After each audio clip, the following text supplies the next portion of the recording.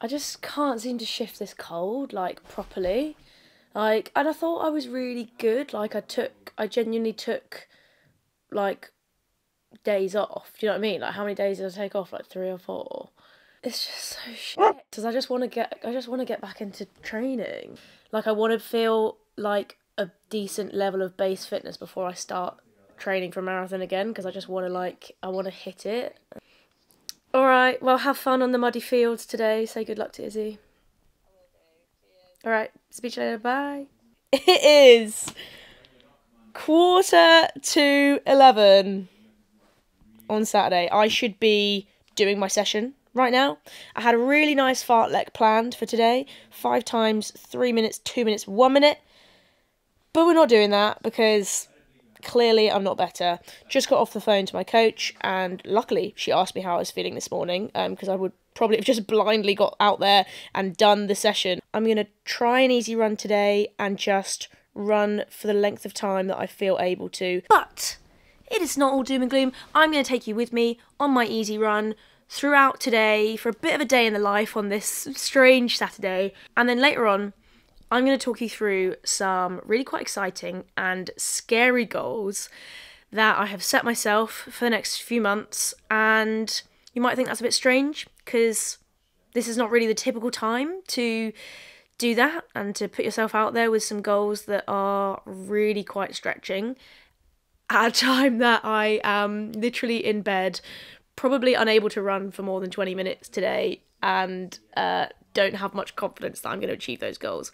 But I think that's really important. I am fully prepared to put myself out there and talk about these terrifying goals and use this to put a marker in the sand that I can look back on when I'm really getting into the training towards those goals.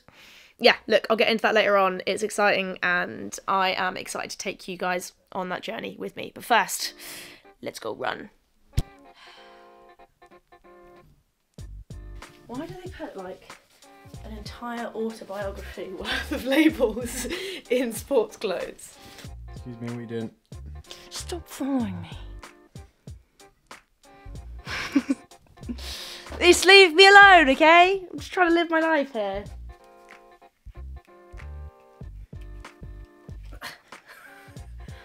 Ready?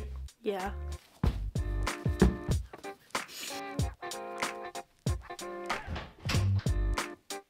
Alright, I'm ready. Love the grind. Bye.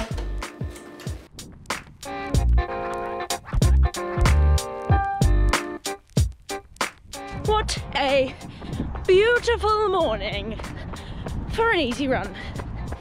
So how about this?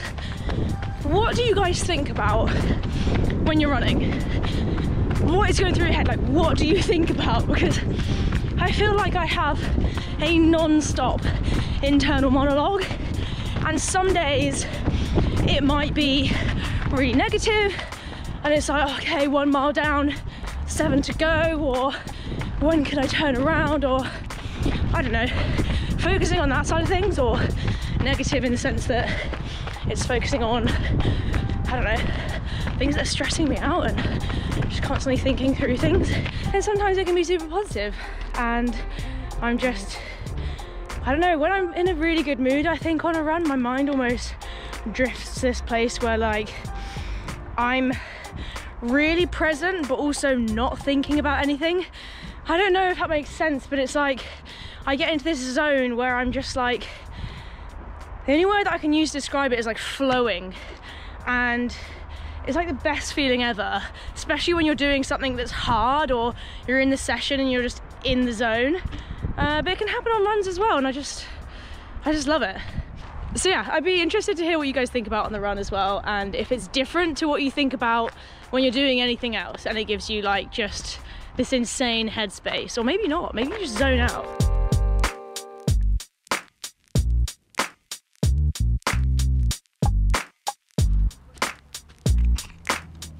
Alright, back from the run, and just thought I'd show you this new feature in the dining room.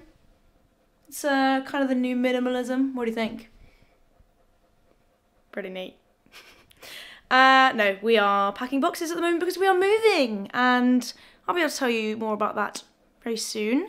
But first, I need to get some post-run munch in, so I'm gonna whip up some eggs and have a very stereotypical runner's lunch, and yeah, I need to get some food in my stomach because I'm starving.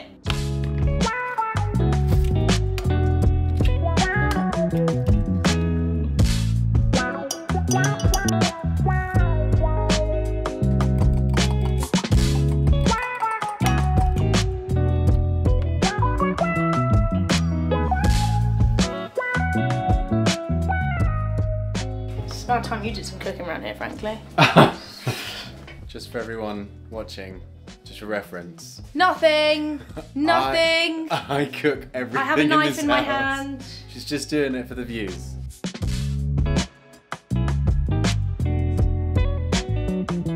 Right, we get into the crunch point. It's where you gotta bring everything together all at once. So I brought my sous chef in here, Daniela, who is gonna be spreading the butter on the toast. It's a really kind of easy menial task, so you can't give her too much because she gets overwhelmed. Hey.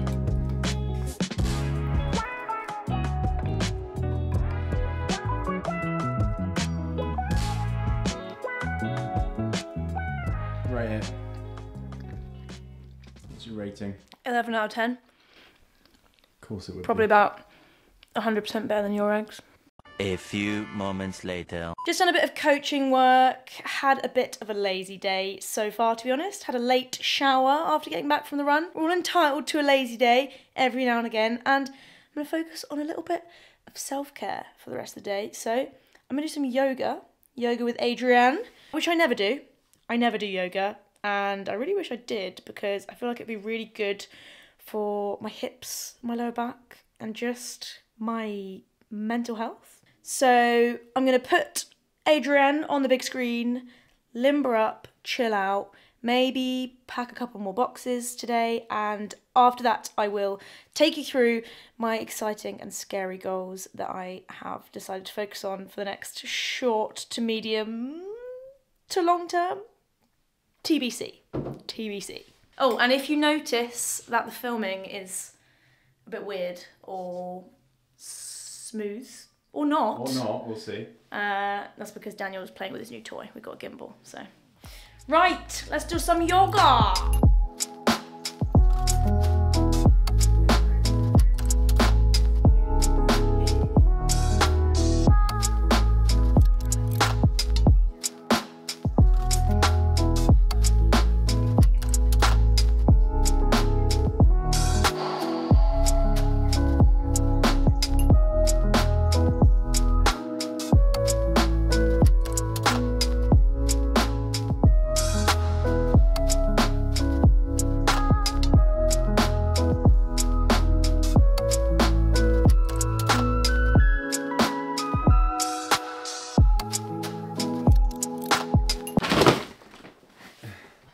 Some cloves.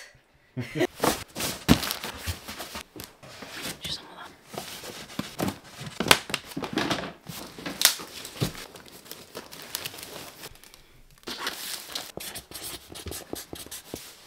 We're gonna box ourselves in soon enough.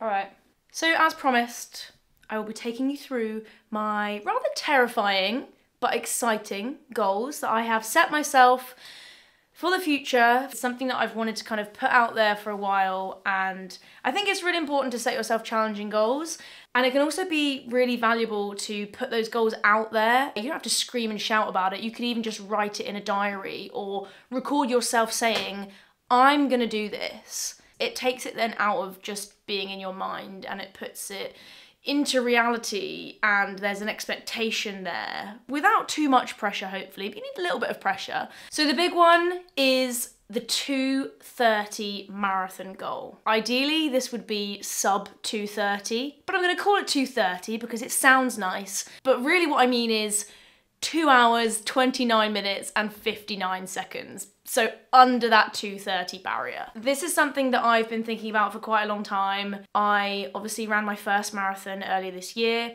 I ran 2 hours and 34 minutes and 28 seconds, I think. 2 hours, 34 minutes and 28 seconds for my debut marathon this year in February. I feel like I know more having run a marathon now and done a build-up, and I'd like to be in a better position and reach higher than that. So we're saying 2:30. It terrifies me to say that, which is a good thing. Tick. And where the rest of the goals align, and these are all time goals for different distances, they kind of filter down from what it means to run a 2:30 marathon and roughly where that means I need to be for other distances. And all of these times are based on me putting the time 2 hours and 30 minutes into Jack Daniels' amazing table. That has no reference to the whiskey, but Jack Daniels is a physiologist and coach. He's coached many Olympic athletes and has created this table based on loads and loads of data that you can put a time into, your age, and it can create lots of quite informed estimates, so it's useful to kind of work backwards from. So the half marathon time, according to a 2 hour, 30-minute marathon, is 1 hour, 11 minutes and 57 seconds, which is also quite terrifying, bearing in mind that my current half marathon personal best from last year is 1 hour, 13 minutes and 29 seconds. Interestingly enough, the 10k race prediction, according to this data, is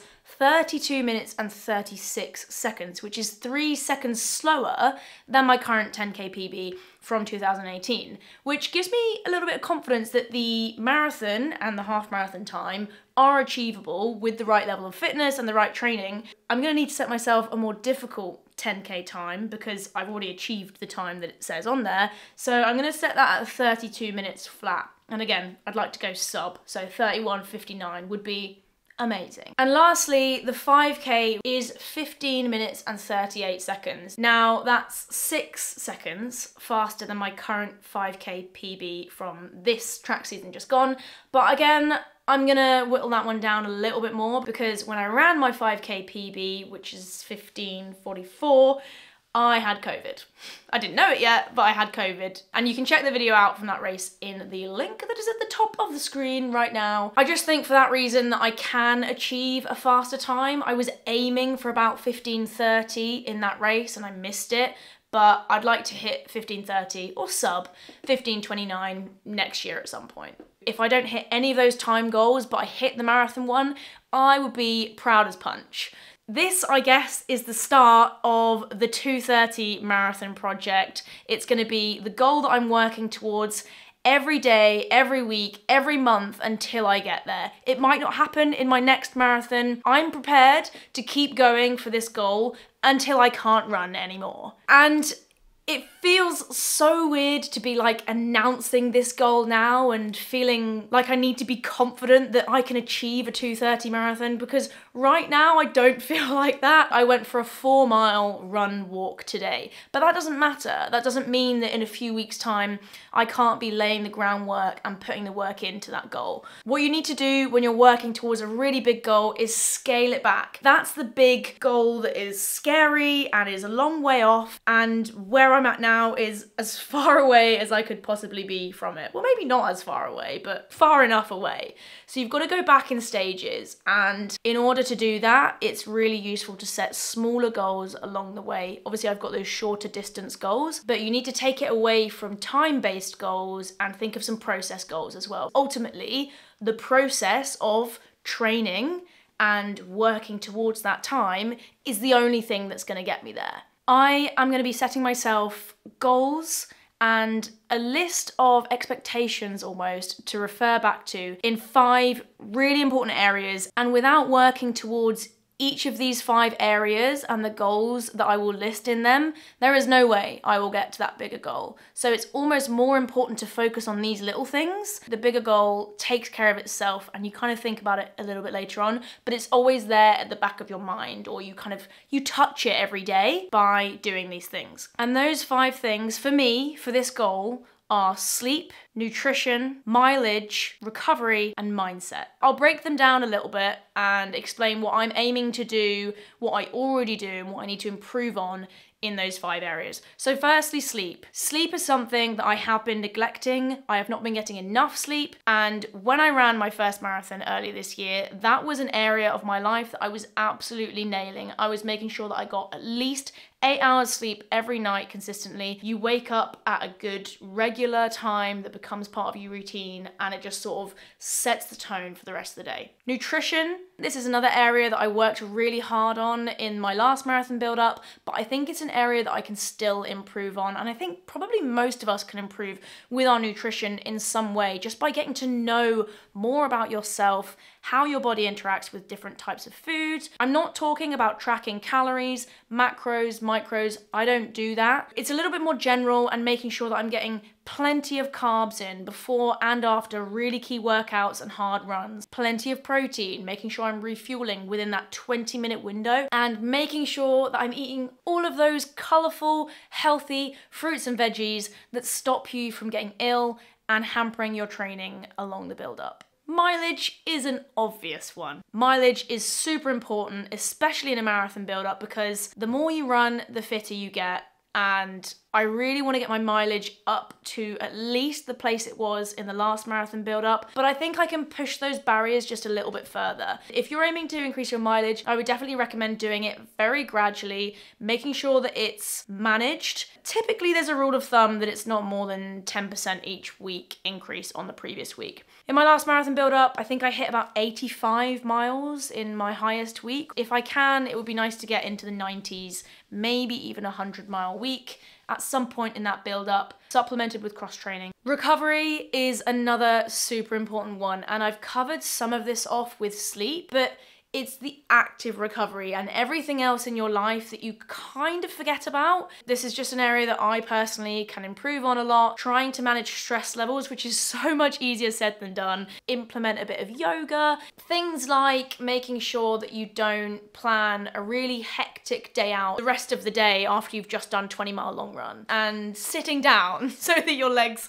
can recover. Foam rolling, stretching, massage, seeing the physio, all things that I let slip to the bottom of my to-do list, and if you make sure that those things are in there routinely, it can work as prevention rather than waiting until you've got a problem and then using those things to sort it out.